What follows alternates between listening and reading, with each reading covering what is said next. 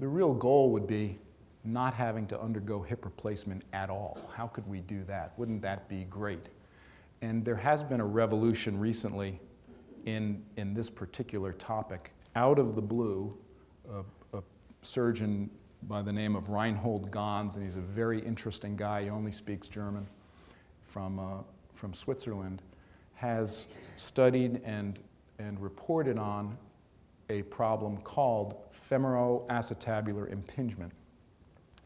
And in the late 90s, he promoted this diagnosis as possibly the cause of most cases of osteoarthritis in the world today. And that's a bold and big statement. You might search for this under femoroacetabular impingement, or FAI, and the name of the operation that has been devised specifically for this condition is called osteochondral plastic. In a normal hip, the head is centered over the neck of the femur. There is this offset on either side equal. And when the hip is bent up into this kind of position, there's clearance and room for the neck to not bump into the edge of the cup. In many people, normal people, you could pull them off the street and take x-rays, many people have this abnormal shape from the time of birth, from the time of development, their teenage growth years. And this is a specific deformity called a cam deformity, in which it's not really round. It's got this sort of offset or egg shape to it.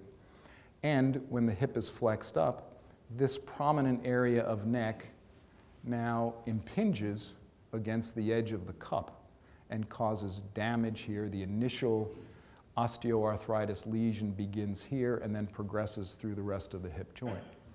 This is probably happening in a pre-symptomatic level, that is without pain, in many people who are 30, many people who are 40, and then they come to us when they're 50 and the horse is already out of the barn.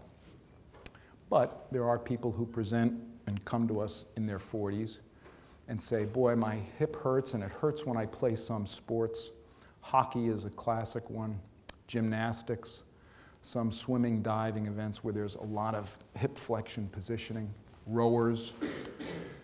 And here's an example of this.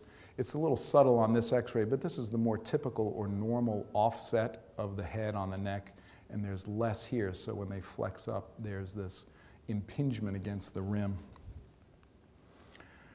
The operation would be trimming this off. And I hadn't really thought hard about it, but you've all had breakfast there. I mean, I am going to show some surgery pictures, so if you, this is like the spoiler alert. Spoiler alert, close your eyes for a second here.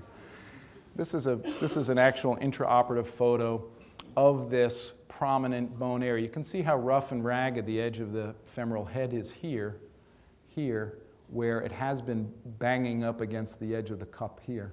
And the pointer is pointing at this cam deformity.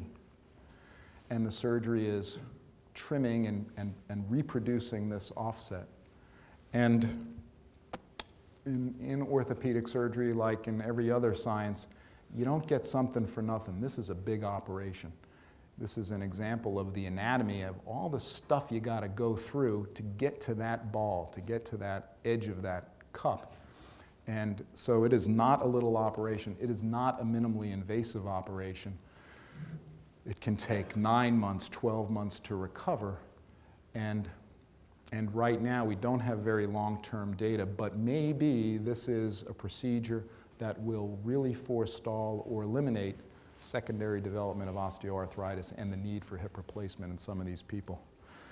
We've been looking at this odd shape of the femoral head for a long time. It's been described, but he really deserves a lot of credit, Professor Ganz, for finally going, and putting connecting the dots, as this week's buzzword is, to invent the surgery that would address it.